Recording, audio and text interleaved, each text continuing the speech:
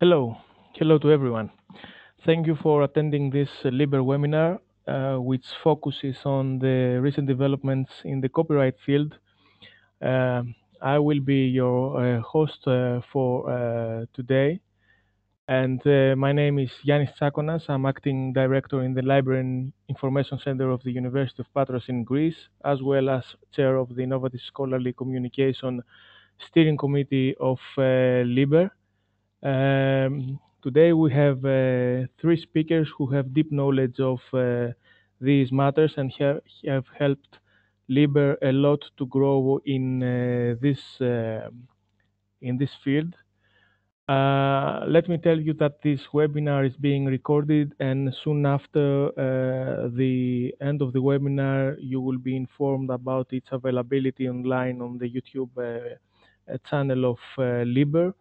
We already have uploaded the slides on Zenodo, and you can find the link in the attendees chat.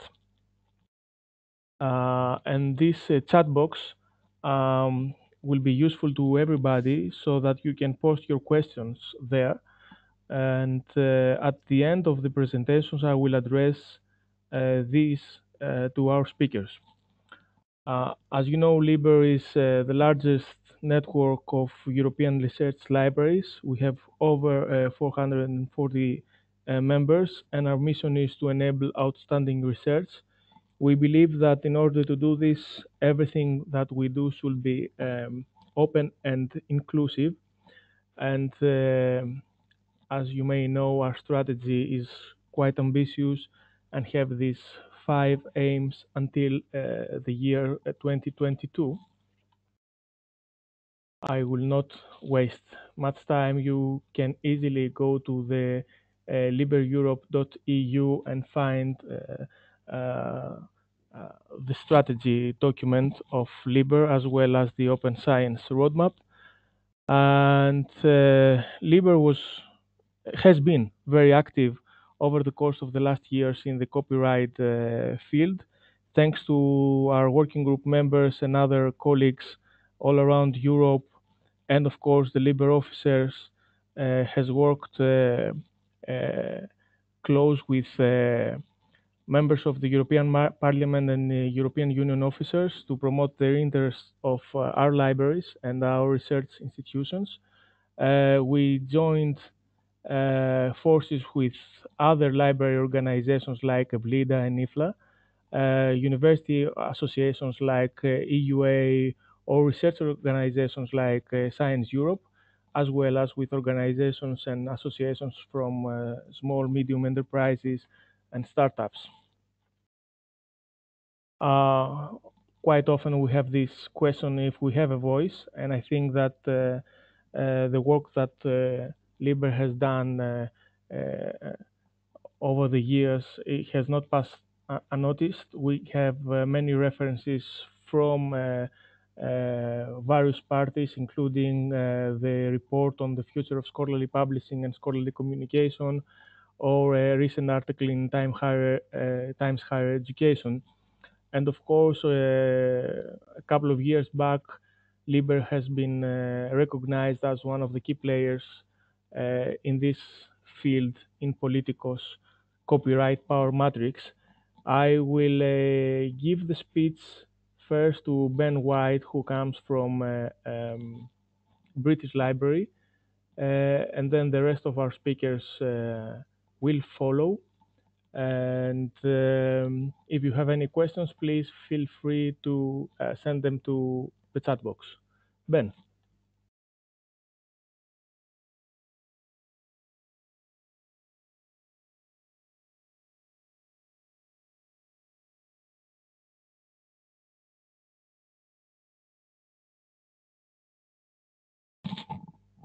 Hello, Ben.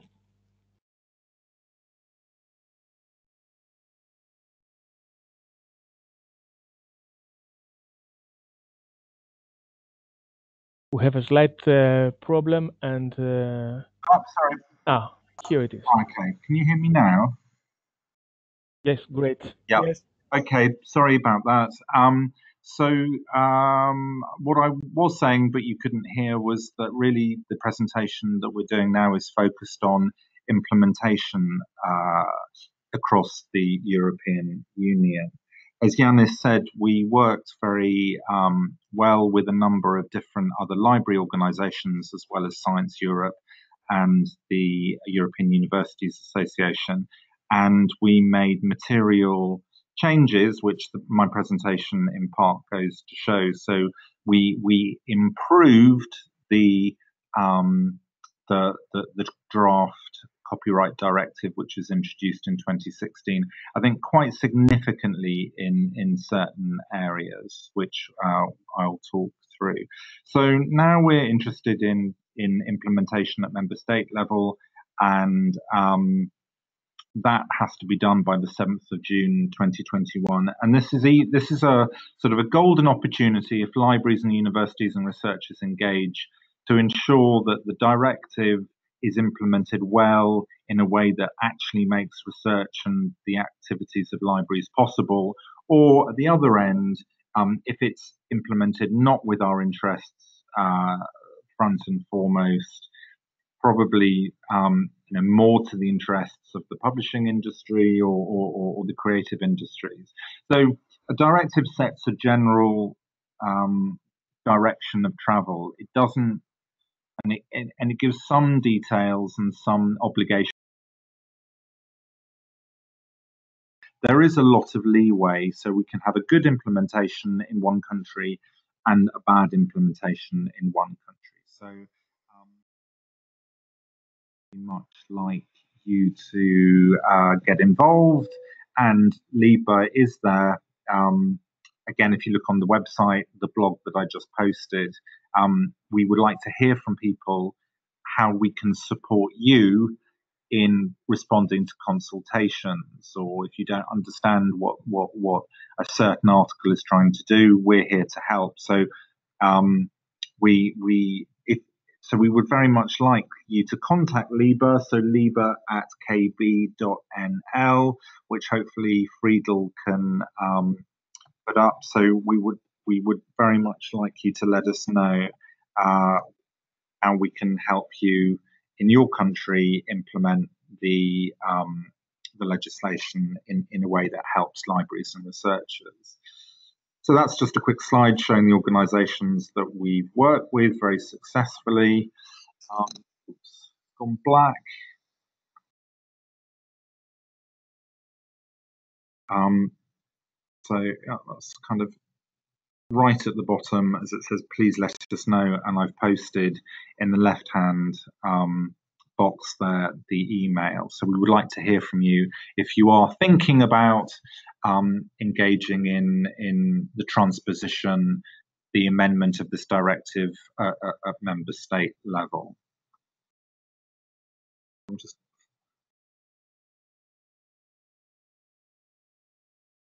So we're going to run through in numerical order. So when the Commission first introduced the draft directive in 2016, it actually excluded a university. Libraries were originally excluded. Sorry, it hung up there, so I don't know if you heard that. So the original proposal was for research organisations and universities. So, for example, national libraries, if not part of a university, would have been excluded when it was first introduced. It allowed public-private partnerships when no deciding controlling power sat overseeing and directing the purpose of the data mining. Importantly, it did not allow contracts and still does not allow contracts to override the exception. So essentially, this exception has become a right because a contract cannot remove your right to do text and data mining. And publishers can only apply technical measures aimed at protecting the security of the platform. So I won't go into the details, but the laws around DRMs or technical protection measures have been amended. So if you're having problems text and data mining because of technical protection measures on the servers of the publishers, then you have the right to appeal that. So that's one of the, I think, the benefits, that the ability of rights holders to frustrate your access to technical material through the exercise of DRMs and technical protection measures has been weakened. And it explicitly states, and exception is not subject to remuneration. So the exception should be free, no money is payable.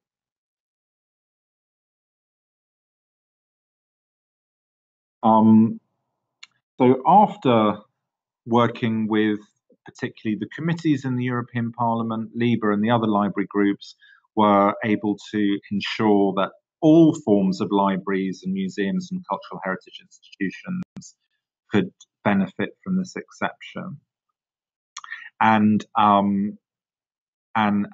again, there was discussion about how long you should be able to keep your derived data, the data that you've been data mined, and those kind of obligations have now gone. So what we also worked on, because in the modern world, universities work a lot with private industry, was a new exception which was introduced by member states, and this allows commercial or individuals to data mine. So the previous exception was limited to libraries and research organizations and universities. Anybody can benefit from Article 4. It allows you to keep the results for as long as is necessary, which is good, given that you're investing a lot of time, money, and effort in creating derived data sets for your algorithms to analyze. It is subject to technical and contract override in the way that the non-commercial exception is not.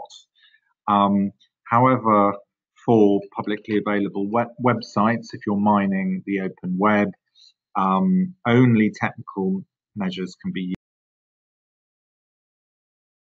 used, not contractual restrictions. So it doesn't matter on the open web what the terms and conditions say. There will have to be some kind of technical protocol that is developed which says, no, we don't want you to mine this website. And again, it's not subject to remuneration. So we're kind of going to do a bit of a double act on this. So I will now pass over to my colleague Armin. Yes, hello. This is Armin from Berlin State Library. We will go on now with the online teaching exception in Article 5 of the directive, which detailed name is use of works and other subject matter in digital and cross-border teaching activities. Well, we've already had some kind of exception for teaching, for example, in Germany before, but now on EU level, it's all slightly changed. And of course, it is cross-border now and mainly mandatory too, like the exception for text and data mining. So what does online teaching or digital teaching activity means in the sense of Article 5? Well, who are the establishments allowed to use this digital teaching? It's educational establishments which have been recognized by member states, like it's written there, including those involved in primary, secondary, vocational, and higher education. So the organizers of this digital teaching activity, in the organizers not included library, for example. A library is not per se an educational establishment.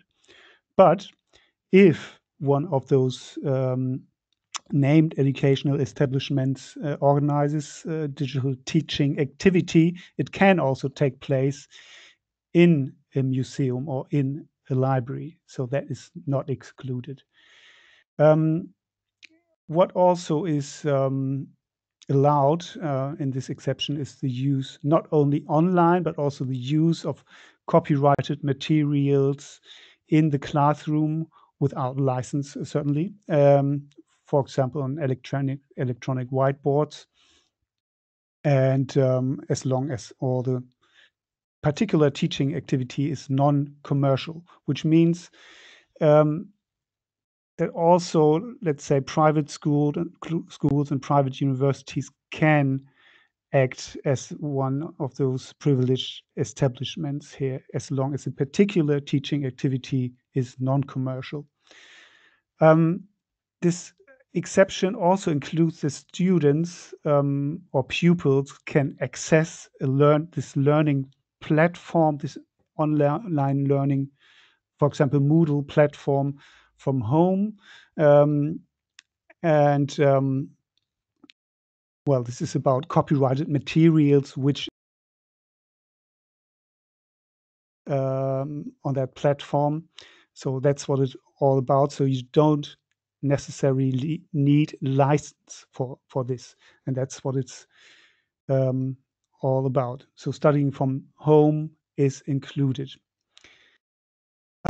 So that's how it looks. Well, digital teaching, I think I don't have to comment that anymore. But if we look at it in detail, we can see that this group of students and staff or pupils is closed. So we need a kind of authentication procedure. So it's not allowed to do this openly on the internet. There is a certain group which can have access, and the people have to identify themselves.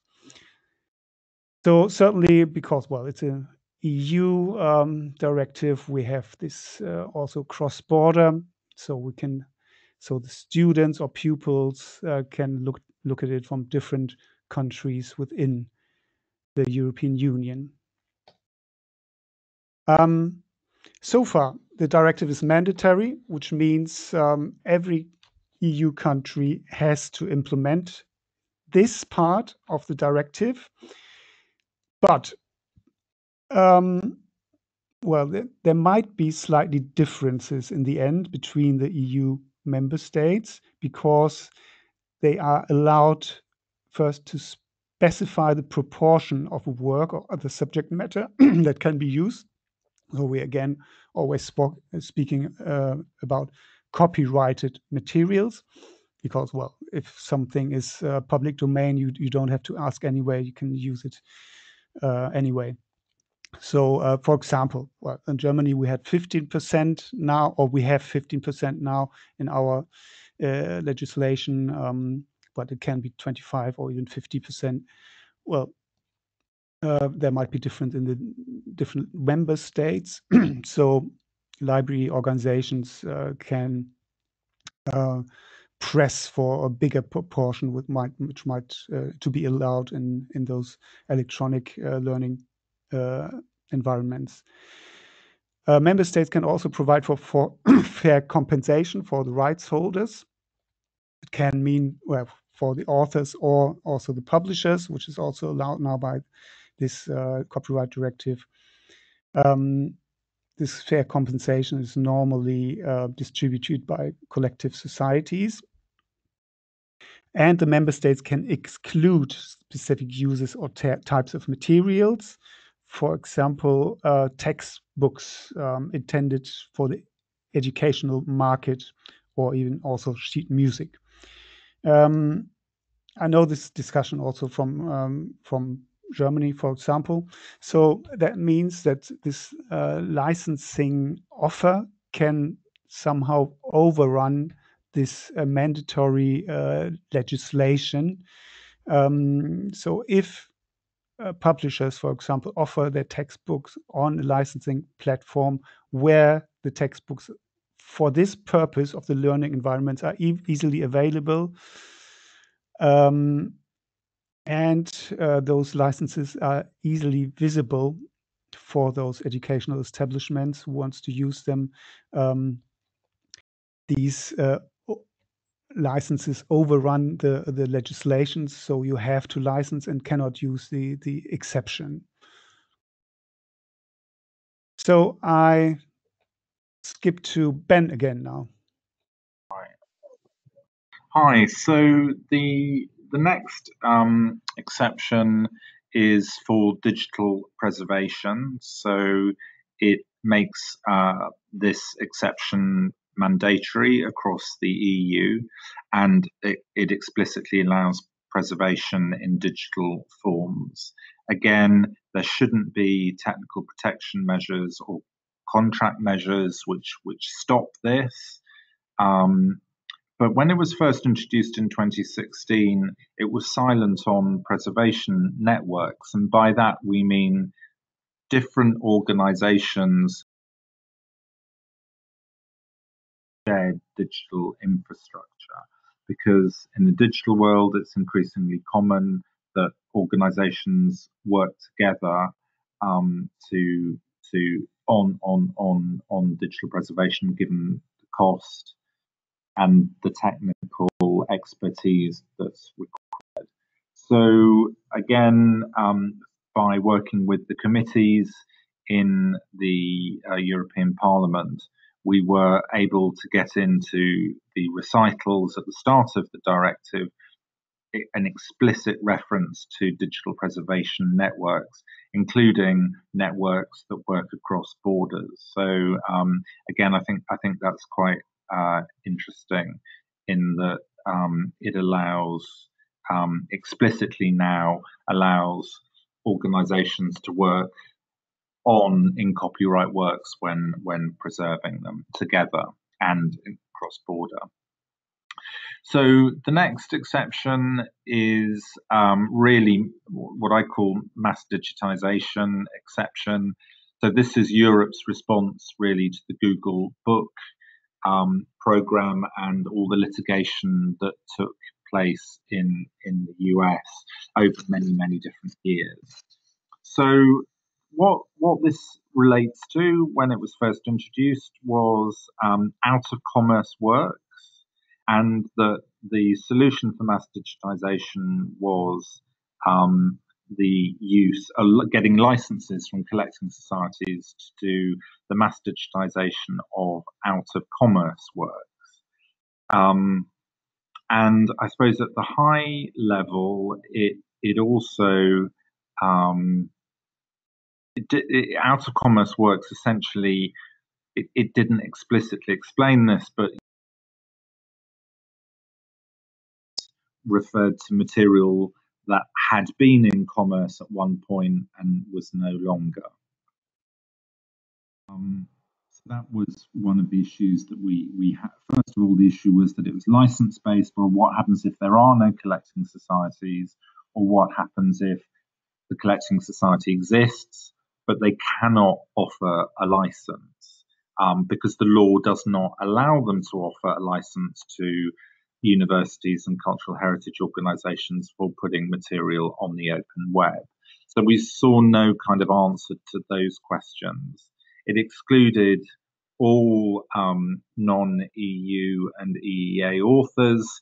And as you can imagine, in a journal article or a newspaper article or in a film, you don't really know if, Jean Patras, is he French? Is he Belgian? Is he Canadian? Is he Senegalese? It really, at a practical level, there were problems with the way that non-EU and EEA creators were excluded. It required that you advertise the works that you wish to make available online that you believe to be out of commerce. That needs to be made available for a period of 6 months before publication on the EU Intellectual Property Office website. And as a sort of an extended form of collective licensing, it allows collecting societies to represent not just their members, but non-members also for this specific purpose. And again, one of the reasons for advertising what you wish to digitize and make available online is that it don't want, even if it's commercially unavailable, if they don't want that material to be made commercially available, then the rights holder can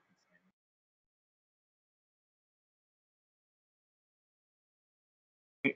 When it was first introduced, the definition of out of commerce works was very precise. For example, if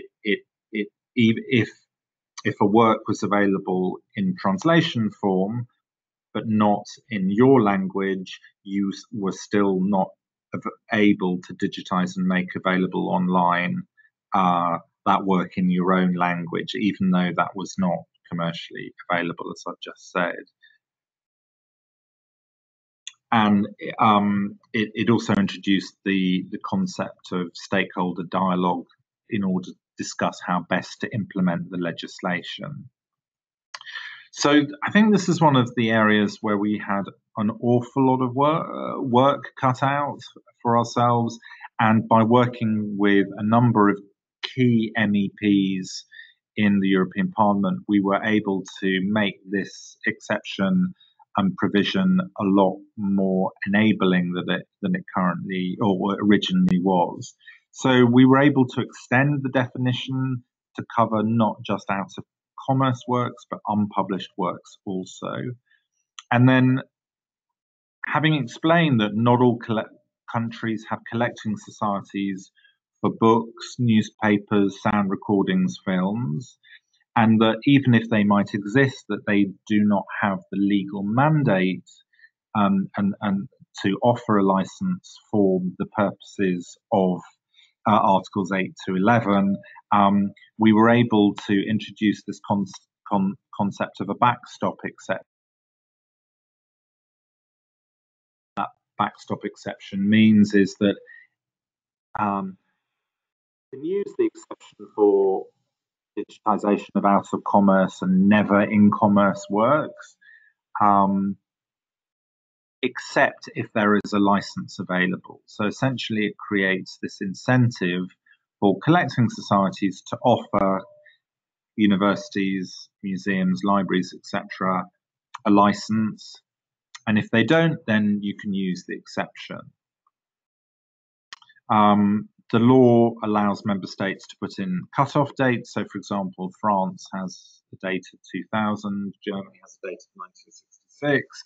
Those kind of cut-off dates are allowed to be introduced at member state level. It allows, if you under license and under the exception, the material to be available across the EU. However, if it's under license, then that will be subject to the terms of that contract.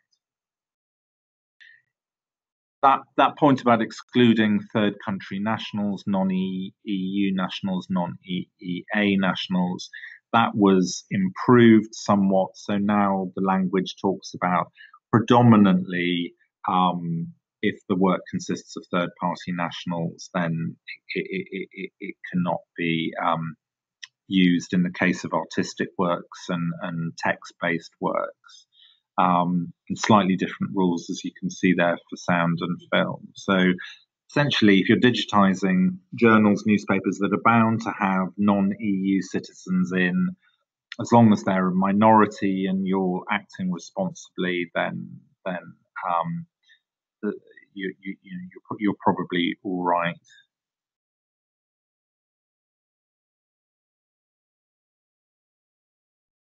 So, rest of time, maybe I will skip over the slide. Essentially, this is slightly different, but it allows collecting societies to represent for specific purposes only the works of non-members. So this makes extended collective licensing, for example, that we see in the UK, Scandinavia, Czech Republic, legal. There are questions over that as a result of a recent court case. And in France, I believe this is going to enable ReLIA, the mass digitization project where publishers have been digitizing back catalogues. I think this will mean that again, that activity is legal because it had to be suspended recently as a result of an ECJ case. Armin. Yeah, okay. Let's go on with Article 14, which is about works of visual art in the public domain, which actually can be also library and research related if we want to publish some artwork, photographed artwork on our websites, for example. But I will do this very quickly. So what is meant with public domain artwork? Well, artwork where mainly paintings where the term of protection of a work has already expired. We all know that normally it expires 70 years after the death of the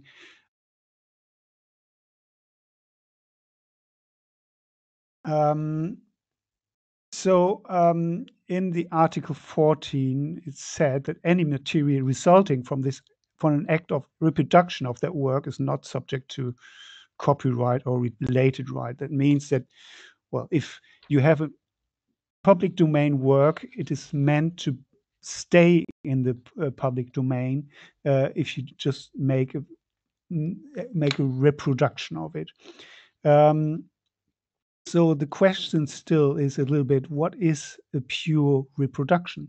So if you make a photograph, is that a reproduction? Mainly, well, it seems to be a reproduction, but there might be some different approaches also in different states. But the main thought is what is in the public domain, for example, a painting has to stay in the public domain if we just reproduce it and put it on the internet, for example. So let's go on with the two most disputed articles. The first one of which is the so-called link tax, which means the protection of press publication concerning online uses.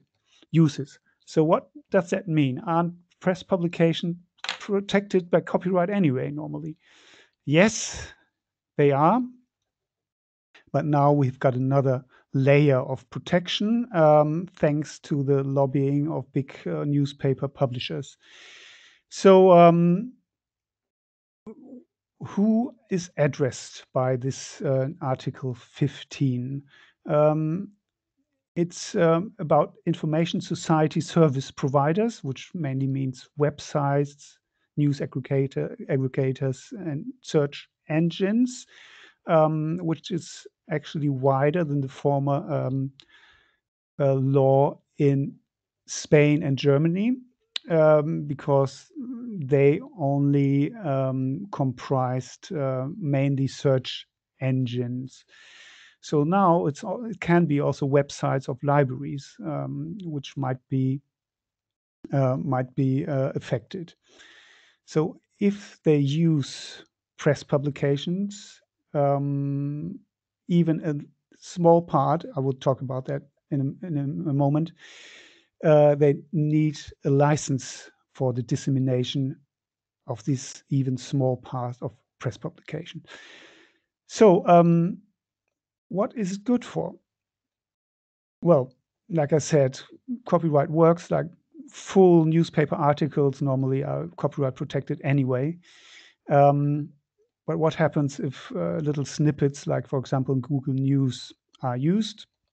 It has always been a problem with the burden of proof for the copyright protection, for example, for the publishers, because it's not clear in individual cases sometimes if this or that snippet is copyright protected or not.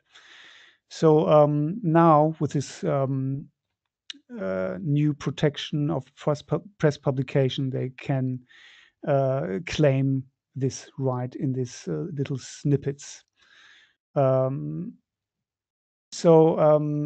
Press publishers don't have any litigation risk and litigation costs anymore. All the new rights make it easier for press publishers, but it might not make it easier for the users.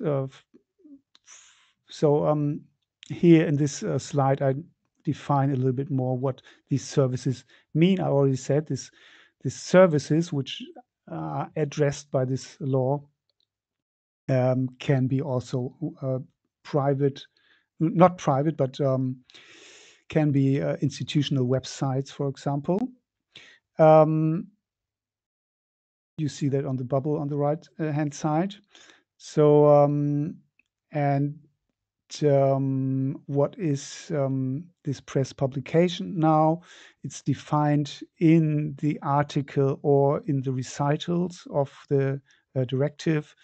It's every collection composed mainly of literary works of journalistic nature, and even individual items within a periodical or regularly updated publications are protected. Which is not meant with press publication is websites, blogs, and so on. And what is not meant is scientific journals. In the act of implementation of this article into the national laws of the EU member states, we would have to really look for a clear definition which excludes really the scientific journals. So hopefully we will not have any legal limbo there. So no license is required for simple hyperlinking or use of individual words, but everything above that can be protected by this right of press publishers for press publications. So how get the press publishers get the money for it? Just a short overview. So the news aggregator, search engine or website of your library have to license it normally with collective society that might be working in the future. In Germany, it was Verwertungsgesellschaft Media who was involved. However, it didn't really work well. It produced only lawyer costs and nothing else. And well, the press publishers registered in this collective society get the money from it then. So that's a very simple, graphic, I have to admit. So what does it have to do with us? It could have an impact on online catalogs and newspaper-related projects if we have newspaper articles in it, or if we hint to newspaper articles in them, or have some metadata about them. Even depends if they're already the parts in the metadata are more than simple words or more than hyperlinks. The right to quote from article for researchers, well, it's not affected. It's all right to quote from the article still. But before we had this right for press publications, it was easier because the right of quotation is always a little bit blurry also for other quotations from other sources. Yeah. That's what it has to be with our community. So let's go on with the other very disputed article, which was named or titled the upload filters. However, that word nowhere appears in that article. It's Article 17, certain uses of protected content by online services. So what is that? The idea was or is to prevent the online availability of unauthorized works or other subject matter on platforms, however, copyright works. The platforms, well, like YouTube, Tumblr, Facebook, shall have more responsibility for the user-generated content uploaded on the platforms. So platform liability will not be there anymore for them. We have this platform liability limitation codified in the e-commerce directive, which means, well, they could make these works, this user-generated content available, but they had to take it down on the notice from the rights holder. So there are new obligations for those platform providers. So why it is problematic? Well, platform providers have to install systems to check all uploaded content in advance. So there has to be a database and storage with all the worldwide copyrighted content, which has to be consulted for this kind of filtering. So it has to filter, or it has to check if the material that you upload is copyright protected. For example, is the copyright term expired? Does someone it has to check if someone else has the copyright in it, or is this communication or this work better covered by copyright exceptions, which can be quotation, criticism, review, or parody. So another issue is the issue of power.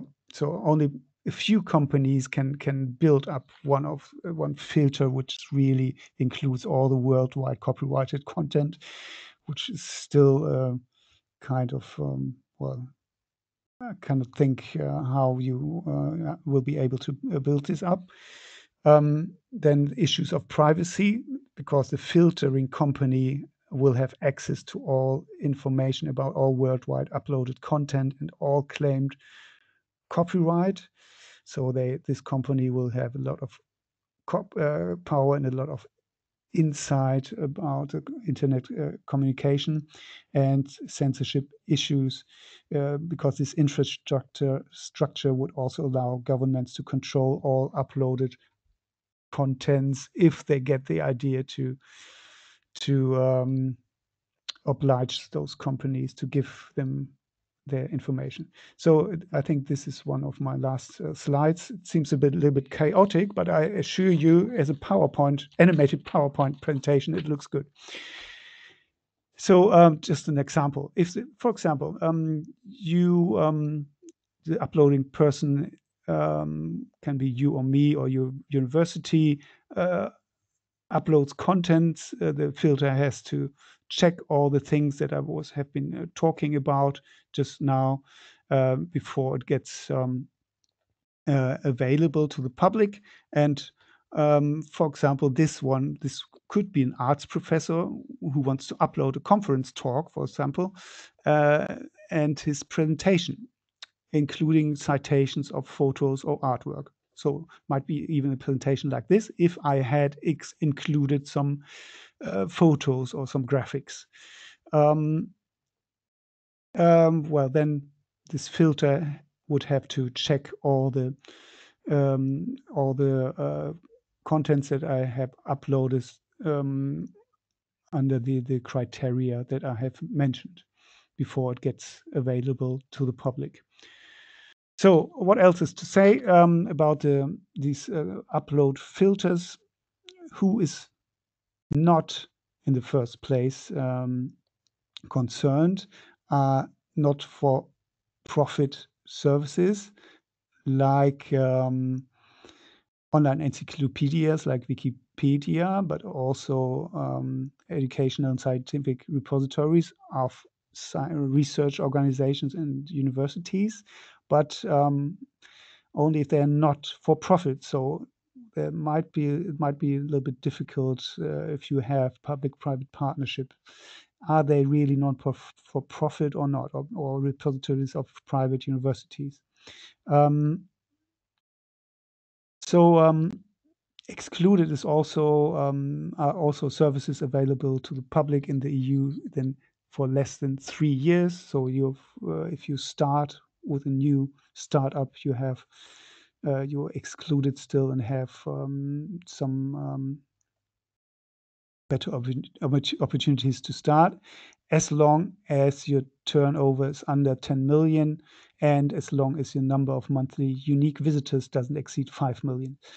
Well, what the directive also says that there is no general monitoring obligation on the internet by these filters. Well, it's hard to see how it could not be a general monitoring obligation to install these filters. On the other hand, rights holder to enable those online or upload filters to work have to provide their information about their copyright. So if they don't provide their copyright information, they are somehow excluded of this strict platform responsibility. Though, so in these cases, probably we'll go back to this old rule of notice and takedown. So yeah, we're coming back to the slide. Yeah, and one of the big questions is still how the people who want to make use of copyright exceptions, which are, well, copyright exception is the permitted use of copyrighted works, how they will still have the right to upload, for example, their citations, if they are filtered out by this upload filtered. So in the directive, it is the member states are obliged to provide a complaint and redress mechanism. Well, we don't know now how they will look like. And well, for example, there has been an implementation note on that from Germany. So these filter companies would have to use an open source software for upload filters so everybody can see how it works. And they have to make guarantees for making use of copyright exceptions, but we don't know how these things shall work. So yeah, thank you very much. That was it for me, I think.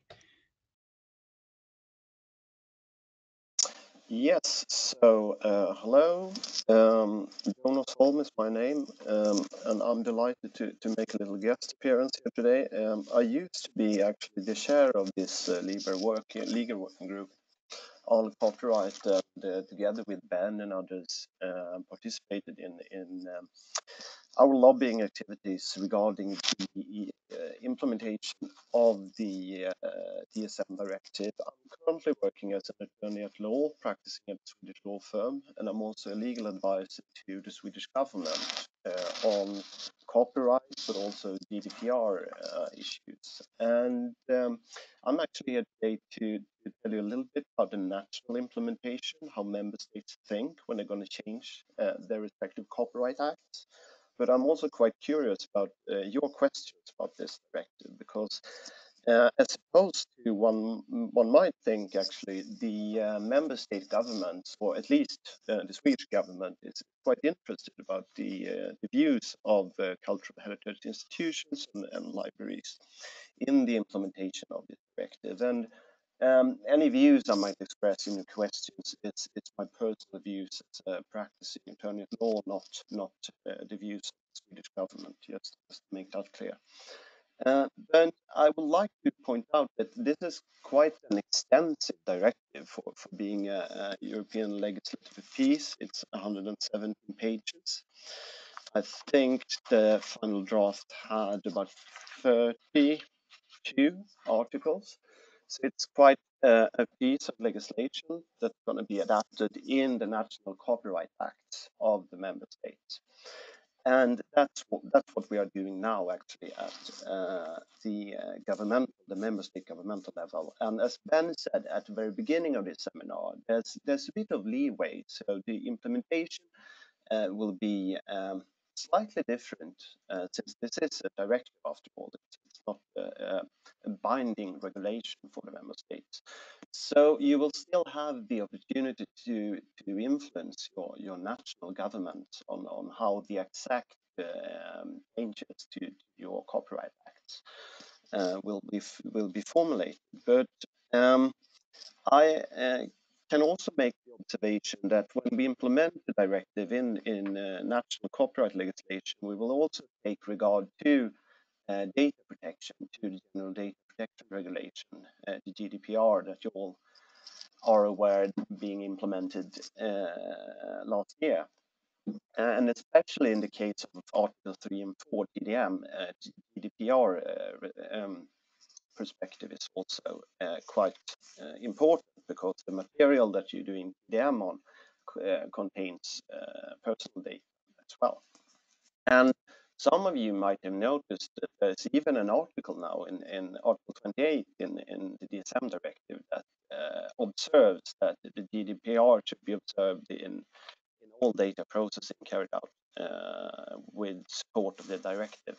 This is actually just information, because all acts of personal data processing in the European Union should of course observe the GDPR. But this is it's an article that Parliament in the last minute added to the directive. So how will we do it in Sweden? Well, this will be implemented through an internal legal promemoria with proposals for a change in the National Copyright Act, Swedish Copyright Act. And this will actually be carried out by myself and a group of legal advisors and department officers at the Department of Justice, in close cooperation with the Department of Education and Research and the Department of Culture. This is one way to do it. In some countries, they will go the route instead of appointing a single rapporteur, and that's often a senior legal academic, a legal professor, that will do a report, a review, and propose changes to the national copyright law. But all of the member states will have to observe other copyright binding legal copyright arrangements, such as the InfoSoc Directive of 2001 and the Berne Convention. And we will do it in cooperation with different departments, education, culture, research, but also a reference group. And we will start our first meeting the June 14th, so it's quite soon. And we have invited because this directive affects so many sectors. It's not just libraries, cultural heritage institutions, and so on. It's also publishers, industry, courts, artists' organizations. We've invited the Lawyers Bar, the CMOs, the collective management organizations, the libraries, of course, but also journalists, musicians, the wider industry, writers, performing artists, and also content providers such as Facebook, Google, and Spotify. And they will also provide their input on how we're going to implement this on the Swedish level. Another thing that the European Commission will do actually now is to work on their guidance, their European-wide guidelines on the implementation of the directive. And this is especially important to the so-called upload filters, Article 17, that Armin was talking about. So for this article, there will be union-wide guidelines on how to apply this legal responsibility for the internet service providers. And this will be an interesting work for the new European Commission. Our national time frame is that we're going to work with reference groups throughout the spring of 2019 and the fall of this year and spring of 2020, with the uttermost time limit that we will have changes to the Swedish Copyright Act approved by Parliament and with legal effect as of July 1st, 2021. And there will be, of course, parallel processes in the other member states. of the European Union.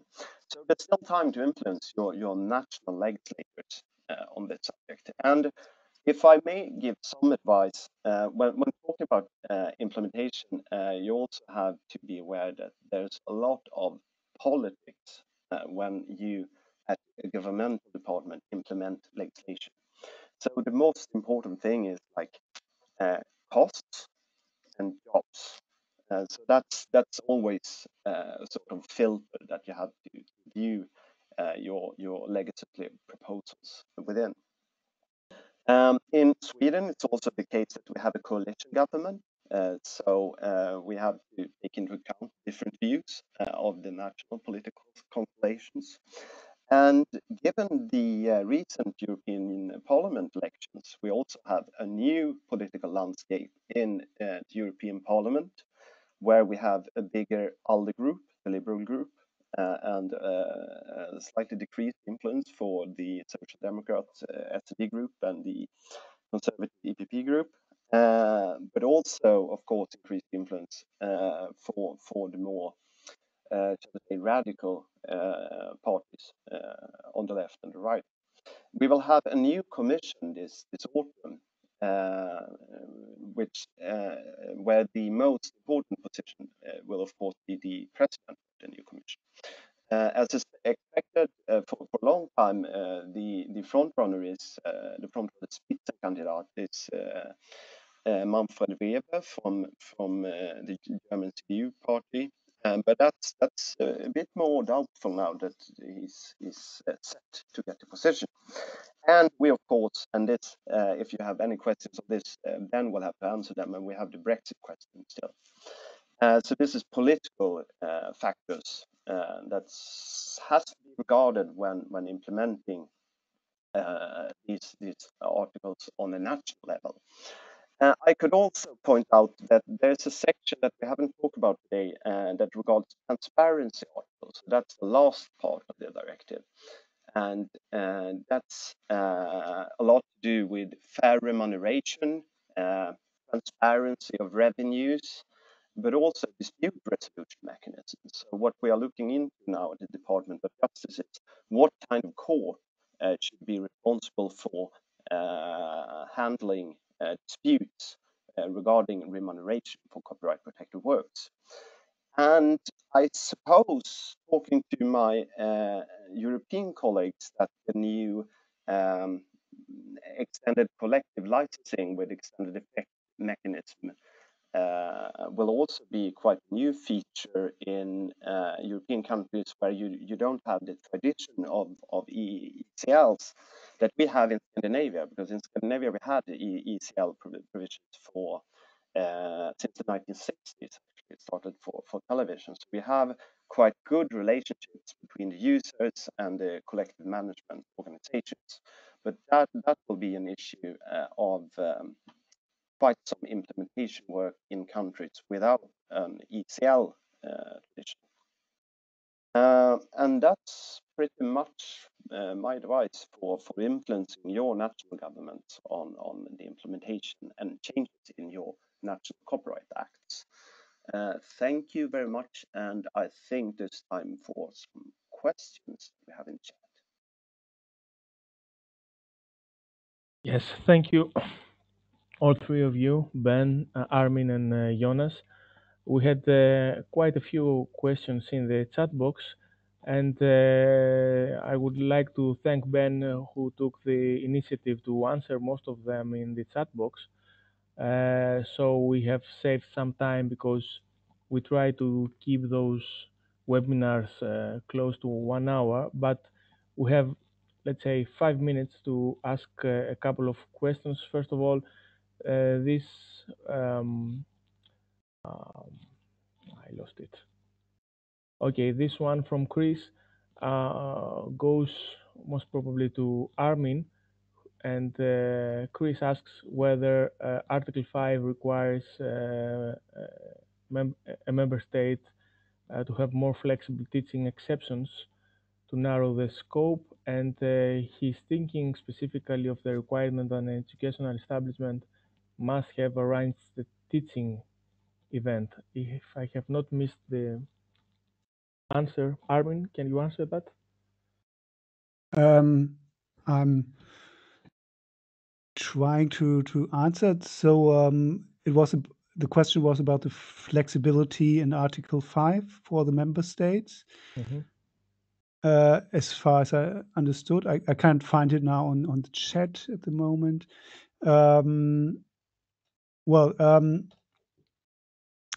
we have flexibility. Well, I can I go maybe. Well, no, I'm not trying to get back to the slide now. It takes too long.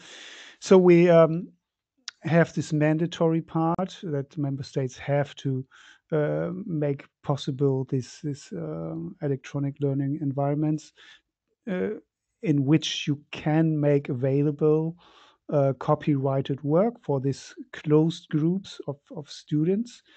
And the member states can provide for this licensing platform. I think I'm repeating myself, but maybe I just not didn't really understand the question now.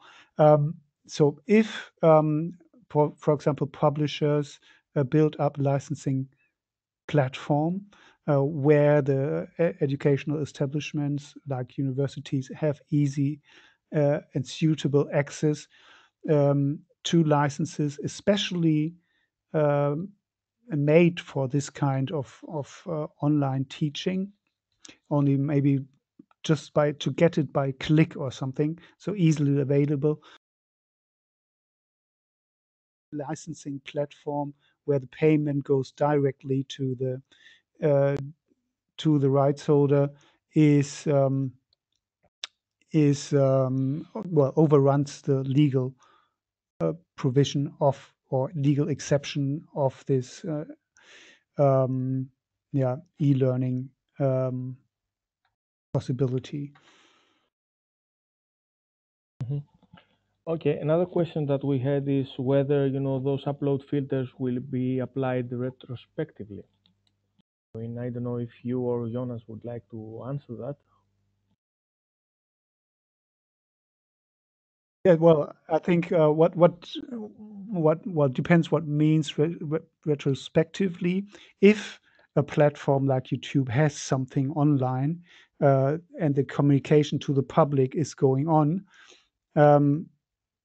then the works which are already online on YouTube or on Facebook or on Tumblr or on whatever, they are concerned from this law, even if you uploaded them 5 years ago, because this communication to the public takes place now and not in the past.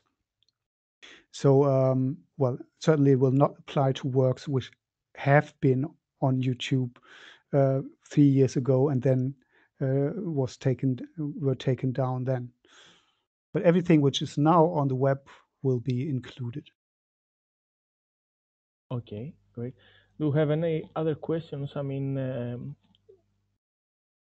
we have already exceeded our time, and it would be nice to close the webinar somewhere around here. Any one of our presenters that would like to add a few last lines? Hi, just I put it in the chat box, but just to say, as LIBER, we really want to support people around implementation at the member state level, whether that's in terms of legal interpretation or having the kind of the tools necessary to engage with government in those roundtables and workshops that you will have. We're keen to do that along with the other library associations. So if you do want to get involved, please, or even if you don't want to get involved, we're interested in as LIBER finding out what's happening in different member states around implementation. So I've put the email to email us on in the chat. Thank you. Super. One thing, yes. Okay. So thank you very much, all of you, for attending this webinar. I would like to thank Ben, Armin and Jonas, as well as the LIBER office for arranging this. And we will hope to see you in Dublin in a couple of days and talk about those developments there, as well as to see you in another future webinar. Thank you very much. Yeah, thank you, Giannis. Thank you. Thanks, everyone. Thank you very much.